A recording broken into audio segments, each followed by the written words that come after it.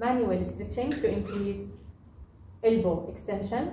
The model in the spine line position. You need a towel. Put the towel under the elbow. Stabilize the scapula. Hold the distal aspect of the forearm. Don't forget to support the wrist and hand.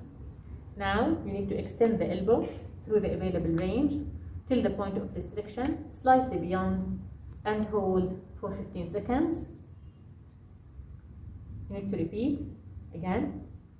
Go into elbow extension beyond the point of restriction and hold for 15 seconds. When you need to increase the elbow extension, don't forget to apply the stretching from the supinated position, pronated position. Again, the same. Go through the available range till the point of restriction and hold for 15 seconds.